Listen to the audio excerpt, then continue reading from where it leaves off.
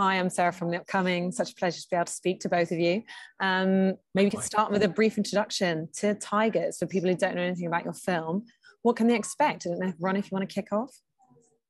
I would say that they can expect pretty different perspective on modern day professional football. A film that takes place behind the curtains and showing the part of football you didn't know existed. And I believe kind of the genesis of this film actually began a long, long time ago when you even bumped into Martin after you'd written his autobiography. So maybe you can just talk us through a little bit the genesis of the project and how you developed it into the film that we see today. I mean, as you say, it started really a few years ago, because when me and Martin were the kids on the book tour, he released his autobiography about his football career and his time in Inter Milan, and I released my first novel, and we were like in our early 20s. I wanted to become a filmmaker. I was just about to make my first short film at the time, and one drunken night we made a pact that when I was good enough, I'll make a film based on his story, even though the thought of doing it at the time wasn't really realistic. But he said no to everybody else that wanted to make a film based on his story and waited for me. And that kind of branched out into a trilogy about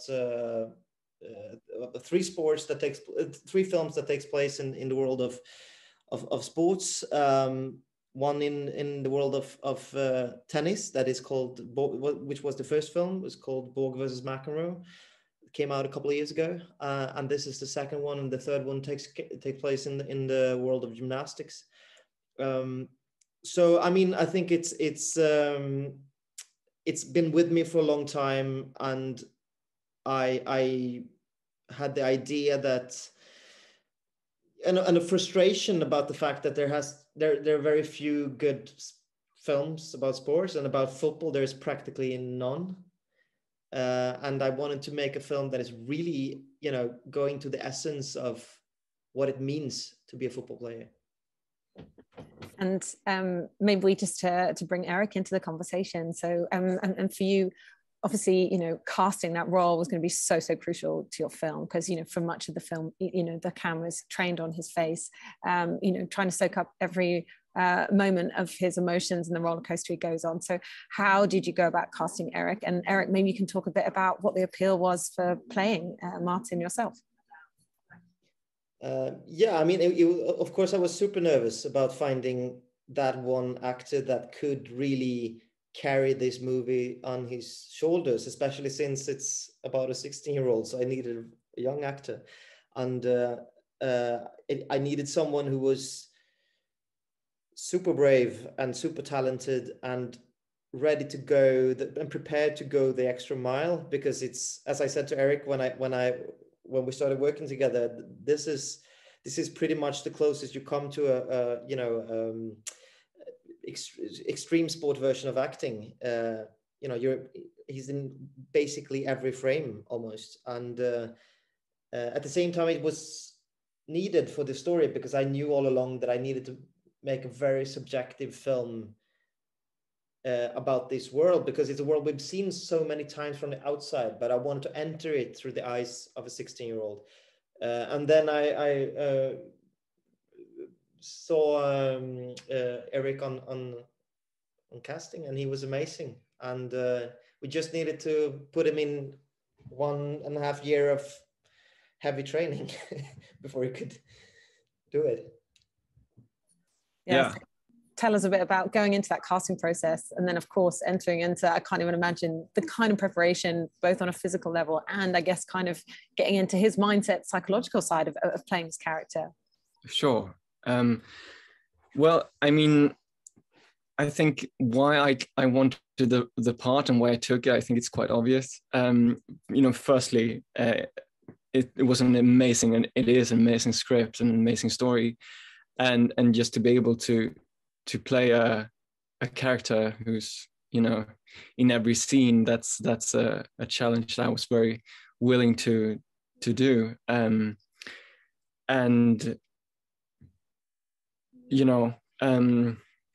then when I got the opportunity to do the role, to do the part, it was like a year and a half before we started shooting.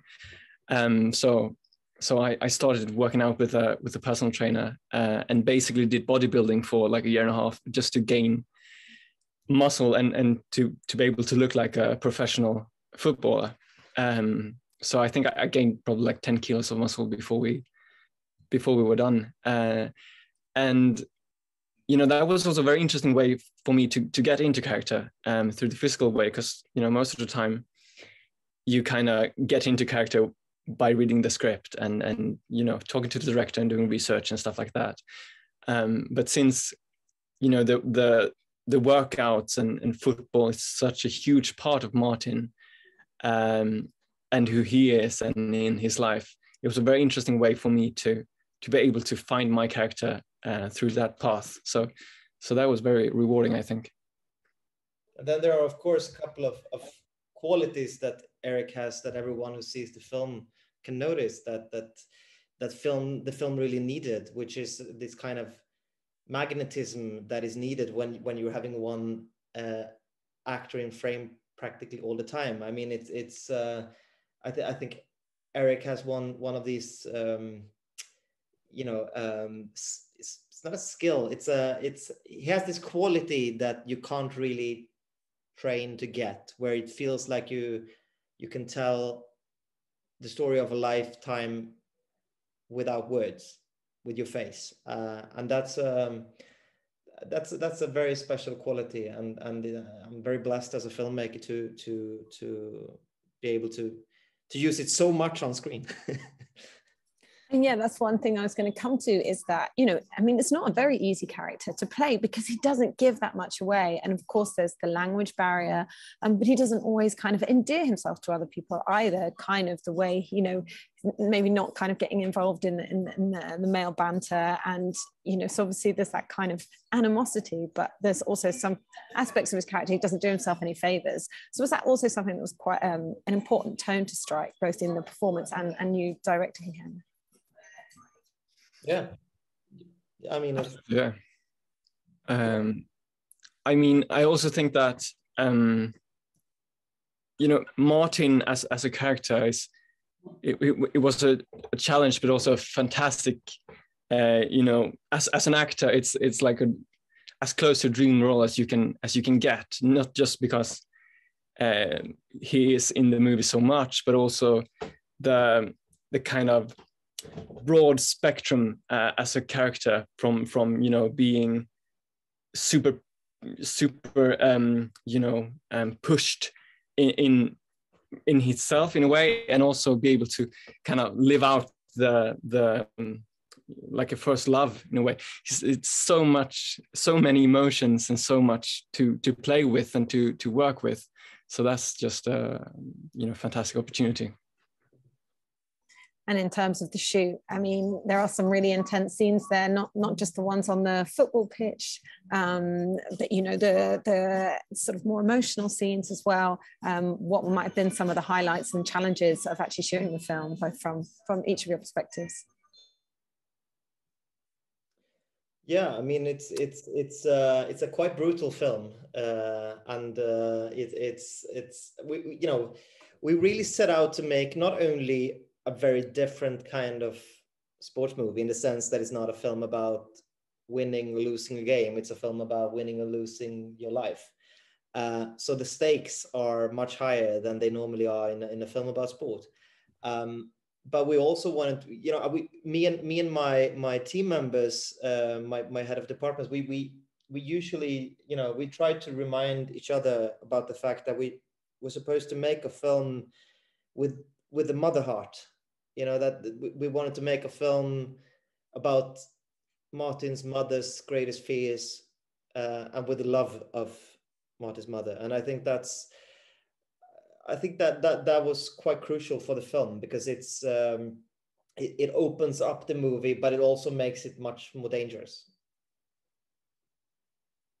And just thinking about some of the themes that come out of the film, as you said right at the beginning, like, have we really seen a football film like this before? I mean, there's just so much out there of the glitz and the glamour and the girls and the money. And this really kind of gets behind that and sort of shows, you know, even when he gets the opportunity to play, it seems more like a nightmare than something to celebrate. So there's something in the way it's shot that kind of shows this complete other side.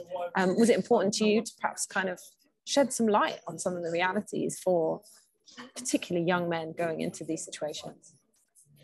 Yeah, and I mean, I think it was a fantastic opportunity at the same time to make a film about this world where so many things that are extremely strange are normal in this world. I mean, it's almost like a funhouse mirror of topics that I think are interesting, like masculinity or economy or psychology, and I think, you know, I mean, from the get-go, it's a world where that is, you know, surrounded by the idea of buying and selling human beings. Just there, there's a level of absurdity that is amazing as a filmmaker. I mean, it's so for me, it was not really. I don't see it as a kind of that it's kind of resenting the sport, or that it's kind of against football, or I love football, but at the same time I see the absurdity, the tragedy, and the absolute strangeness of the modern day football industry, and I'm just amazed that no one's ever made this film before. It's to me it's quite strange, because we're so many people that are so interested in football, but we have very little idea on what's happening behind the curtains. And for you, Erik, I mean, what was the experience like for you from start to finish? Was it very eye-opening to you to kind of understand what this world could be like in reality? And did you come out the other side of it, perhaps with a changed perspective? Sorry, was it a question for me? Yeah, I was just saying, you know, how did you feel after the experience of being involved with the film? Did you feel changed as a person? Yeah, sorry, I have a bit of a bad internet connection, I think. But for sure, you know, for me, my view on football was, I guess, what most people's view, you know, is that, you know, you see what you see on telly, and you see what you see on social media, and you see the glamour and the fantasy, the everyone's, you know, dream job as a young boy or even young girl. So just to be able to kind of see the backside of it in a way, you know, really opened my eyes to the world that is football. So absolutely, for sure. And I think what can be interesting about, you know, I can see, Ronnie, you know, from what you said, we've got this trilogy of films. We've also got an interest kind of in the sports drama, but of course it throws up issues that are relevant beyond sports, and whether that's young people, you know, being on social media, for example, that this disconnect sometimes between the performance and kind of the lonely feeling people can have when they go home and they're not performing. So do you think there are some universal themes that come out of a film like this?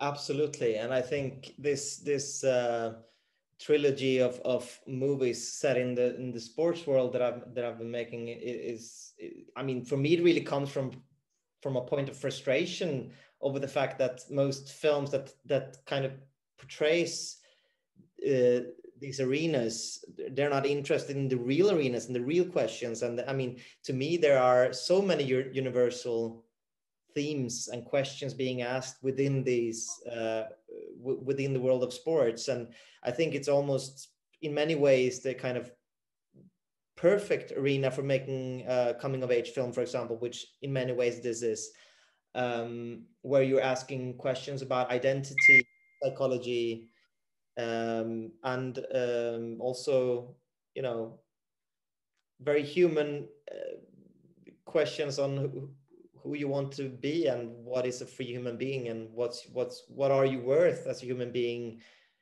in the same second when your financial value increases. What happens to your human value at the same time. I mean, I think so I don't really see them as sports movies, and especially not Tigers. I see it as a coming of age drama set in the world of football. But you don't have to know anything about football to watch the movie. Ultimately, what do you hope people will feel or think as they walk out the cinema after watching it? I hope that they will feel like they've been on a roller coaster ride, and I hope they're able to both laugh and cry over the fact that this is how it is in reality, and that it's such a that people are open to embrace the absurdity and the brutality of the modern football world. And for you, Erik, what do you hope people take away? I hope that people, get touched by the movie. I think that I hope that they get, start thinking in a way, not just open their eyes for this part of the world that is football, but also to be able to, that feeling when you watch a really good movie that, that just makes you think a bit and you kind of have to digest it a bit. I think, that would be my hopes for it, I think. Well, I think I'm out of time, but just very quickly, maybe Ronnie, you can talk a bit about your future projects, including, Perfect, that I think Olivia Wilde's going to be directing. And Erik, maybe you can tell us if you've got another job lined up after this. Yeah, I mean, the third film in the sports trilogy is called Perfect, and it's set in the world of American gymnastics. But it's written, and Olivia is directing. So I've kind of moved on from the world of sports after this. I think I've done my share of stories in the sports world, and I'm writing a love story at the moment. And you, Erik, what are you going to do next? Well, I have some projects, but as actors, you can't really talk about your upcoming projects until you can talk about them. But I've stuff that's coming out as well, stuff in Sweden and in Norway, and then just recently I had this movie on Netflix called Black Crab that's been released. So yeah, it's I have stuff going on. Taking over the world. That's the essence of it. Well, it's been so lovely to speak to you both. Thank you so much for sharing all that with us, and can't wait for everyone else to get out and see Tigers later this summer. So thanks so much. Perfect. Thank you. Lovely to speak to you. Thank you.